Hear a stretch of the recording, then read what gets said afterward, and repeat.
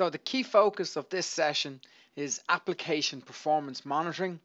I have a stock trader app, .NET app, and I want to know how can I monitor this and look at it and gain an understanding of its health and build up a real solid picture using Operations Manager, and what are we going to do and how is this going to be built up and what's it going to look like. So let's first of all, what we're going to do in this session is we're just going to build on some learnings so that you understand when we finally get to APM and we finally get to see what's happening, what is happening. So obviously I'm sitting inside Operations Manager. If you're not used to Operations Manager, it's Microsoft's monitoring tool that's been around for since forever. And in Operations Manager, I have deployed agents out to computers. So if I just go to Windows computers, and inside Windows computers, if we just go to we just go to network, and you can see there's network 1 here.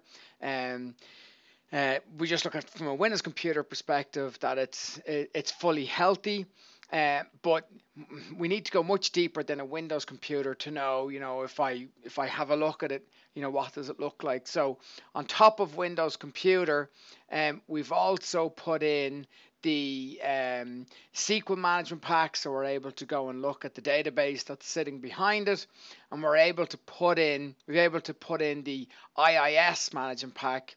So from an application standpoint, we're able to get a really good understanding of, straight away we can just see our IIS website roles. So it's just going to come in and, there's network 1 and, what version is on it. And we're able to go to website health, and very quickly we're able to see, if I just filter by by network. So network 1 has a couple of websites. It has Fabicam, it has a default website, and it's where we have our stock trader app installed.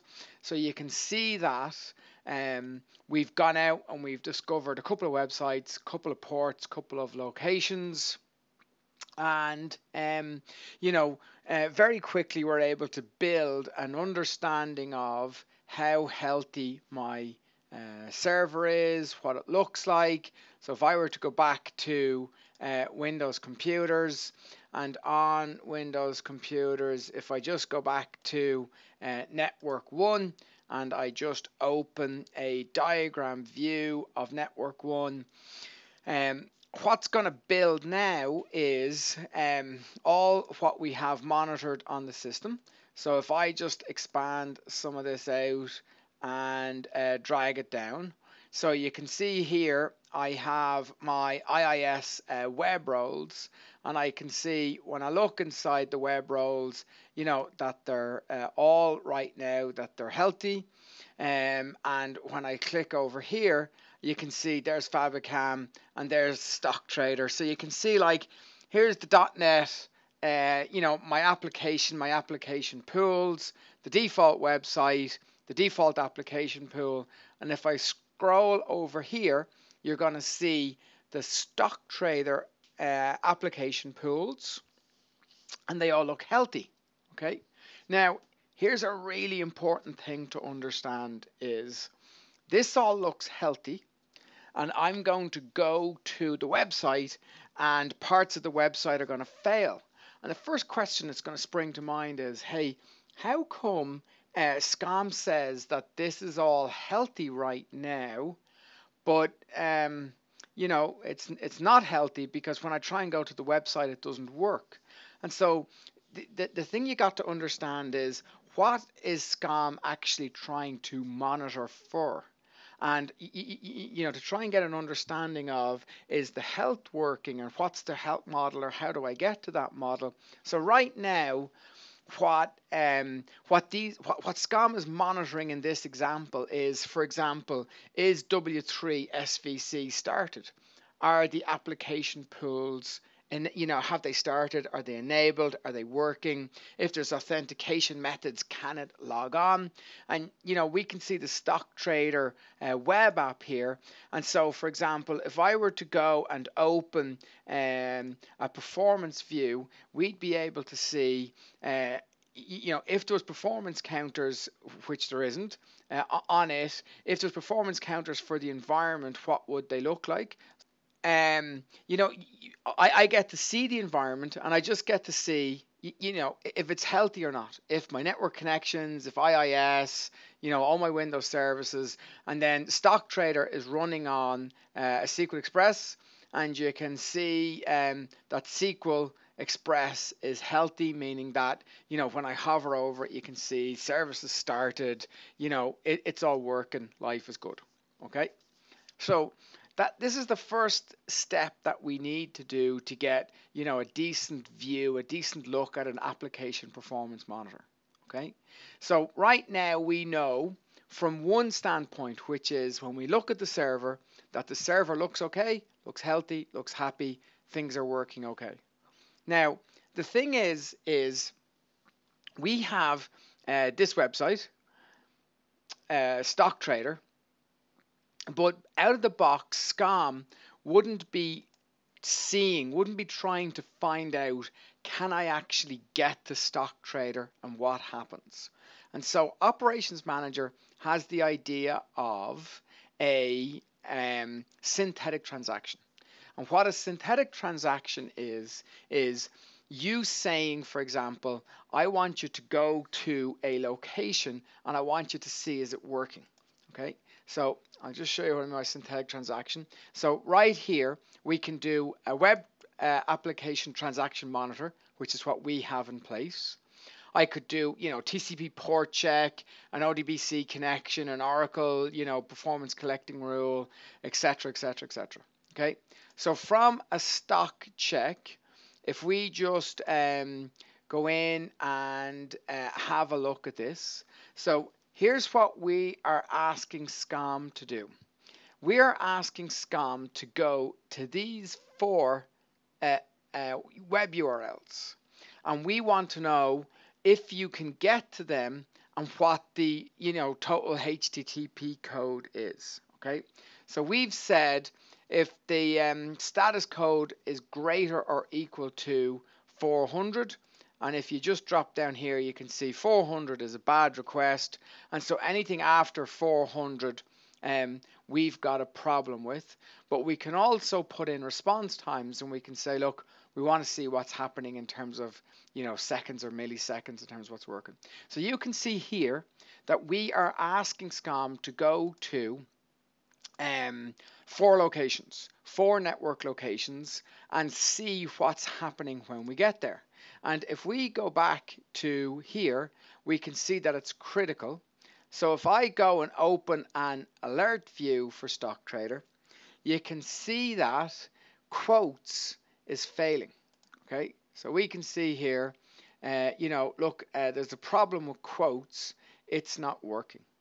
Okay, and so if I were to go to the Entity Explorer, if I go to a Health Explorer, you can see that quotes is bringing up a 400.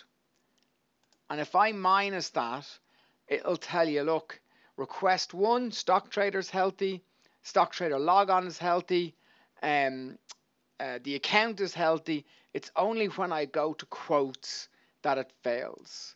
And when I go to quotes, it's saying here, when I go and I have a look at it, it's saying, look, it's a bad status code. So really quickly you can see DNS resolution's fine. Lots of stuff is working fine here. The thing is that page, Stock Trader, quotes, just isn't coming up.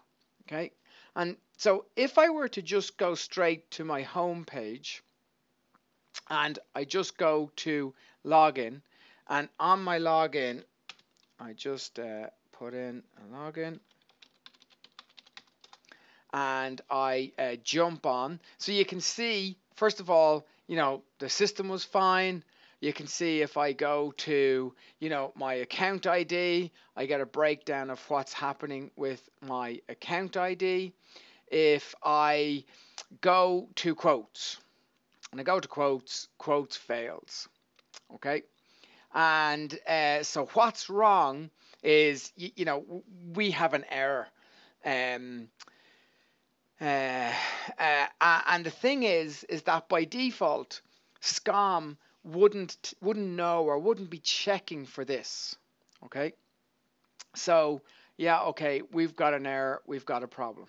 Okay, so inside our environment, if we go back to our alert view, it tells you straight away, look, trade quotes has a problem and it's in 18 minutes. Now, here's something that I want to explain to you because this is really critical. I started off by building up the idea that inside my Windows computer, inside network, when I said, do a diagram view on this, that this system was fully healthy. Okay, so I said at the start, you're going to see that the system is healthy, yet we're going to have a problem. Okay, and the thing is that out of the box, the system does not know that it has to go and check web pages. Okay, so it's checking things like, can I get to the default website? Is IIS okay? Application pools, they're fine. So that's the first thing. The next thing is we said, well, let's go and create a synthetic transaction. And this is the synthetic transaction that you're looking at here. But the key thing about this synthetic transaction is that we had to go and say, this is the page that I want you to go and look at or investigate. Okay? So it's not really practical for you to say, I want to set up a synthetic transaction against every single page on my web application, because that wouldn't be really smart. But what you would do with this web application, so if I go in here and I look at the properties, if I go in here and I just open the Health Explorer, so you can see here that, from this request, I had to physically go in and list the page that I want to go in. And you can see the state changes. There's been 94 state changes. Okay. So I had to physically go in and write that down. And that doesn't really make a whole lot of sense. So first of all, what this is telling me is that there's a problem on a page. Okay. Now, I would typically ask, watcher nodes in other locations to go and do this check for me. And so a typical thing that you would do is you would have just imagine you have a data center, you have application server in the data center, and you have users in different locations saying that they have different problems with it. People, maybe in head office where the data center is, aren't having problems. As people get further and further away, they're having problems.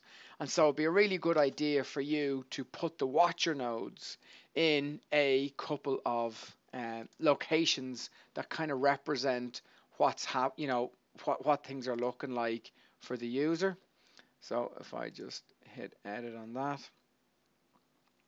So when I go into the application and I just say, configure settings and watcher node, it would make sense for you if I had, a couple of locations that I would say where users are, I'd put a SCOM agent on a machine there, I'd make it a watcher node, and then I'd be able to see pretty quickly, hey, you know what? The problem, I can get to the application local, fine. When it's on a remote location in the watcher node, I'm just not getting there as quick. I have a problem there. Okay. But once again, I had to physically go and put these locations in. And so the very sort of last area that we get to in terms of building a performance view for an object is inside Operations Manager, we now have, application performance monitoring. So inside application monitoring, if I go to applications, you can see the applications that I have monitored. It just normally takes a second. Yeah, okay. So there's a stock trader 3 tier. So if I just go on to stock trader now and I give it a second, what it's going to do is it's going to go and draw up what it knows about the application, and given a couple of minutes, it's going to fill out each of these, its response times, availability, performance, and reliability.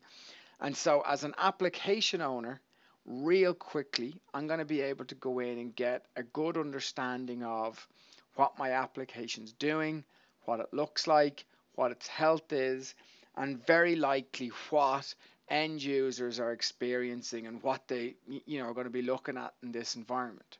So if I go to .NET monitoring and I go to active alerts, I can see that there's things like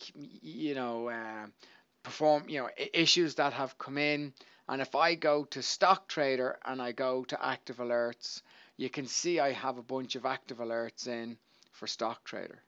And so if I just go and have a look at the stock trader app, it will tell me what components it sees as having issues or having challenges. Okay. So here is the thing is the idea of APM, application performance monitoring, is that APM puts an additional bit of code into the IIS website. And the purpose of that is that it's viewing all server-side requests for the application. So when I was able to go in and say that I had an error and something has tripped up, that is going to create an application fault, and we're going to be able to go in and have a look at it.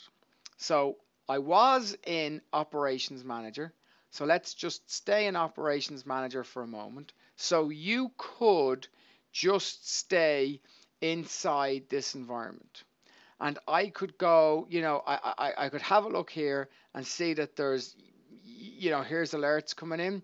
But if, for example, I were to go to a server exception, an application exception, it has a separate diagnostics page where I'm able to go and drill right into something. And from drilling right into the alert, I'm able to go in and get, really quite a lot of detailed information to understand what's happening. And I can go to my exception here, and on my exception, it's giving me the actual line of the compiled code, and it's giving me the message: only content controls are allowed directly in contact with the page that contains content controls. And it's giving me the result of the problem. And so, for example, if I go to the parsing area, it's showing me, hey, look, this is what was parsed, and this is what, one of the things that I had as a problem. There's the page that I went to, trade quotes, and if I go to file encoding, it's just explaining, what the encoding thing is. So here's the key driver for you is, what APM does is it builds a bridge. It builds a connection between people who are developing apps or apps that you've already bought if you don't have your own dev team, and the end user who is experiencing the problem. And that bridge is the DevOps connection, which is what you're doing with APM. You're going in, you're making a connection, you're gaining an understanding, and you're able to go and present that to the dev people.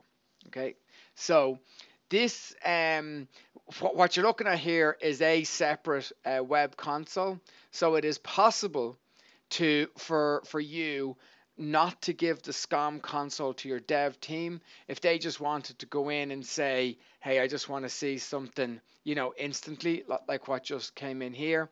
They can just go in here. They don't need to go and look at the SCOM console. They can just go into the web console. But APM and this web console gives them a lot, like an incredible amount of flexibility, because if an issue that came up and it's generating a problem and they look at it in here, they can say, you know what, we understand what that is and we're working with that, and we can create a rule for it. And so what the rule is to say, you know what, it's by design. The performance issue is by design. Next. And from design, I can say, once it meets these, event durations, and I can go next. I can say by design. And then last but not least, I can put an expiry date on this bug. So if, for example, this is something that we're working on, but it's not in this current dev cycle, we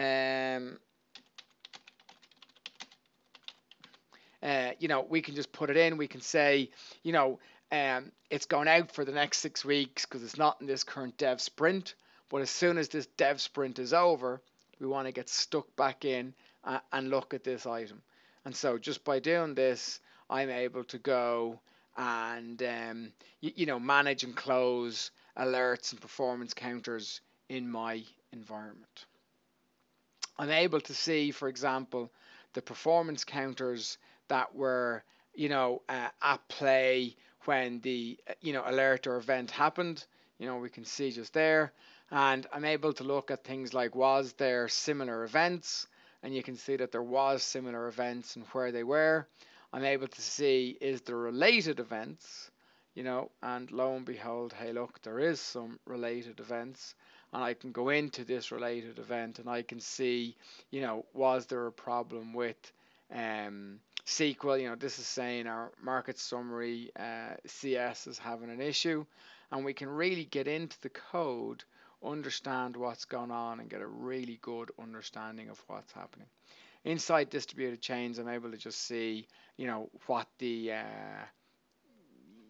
how many steps are involved in the counter, and you're really able to get a fantastic view of the environment.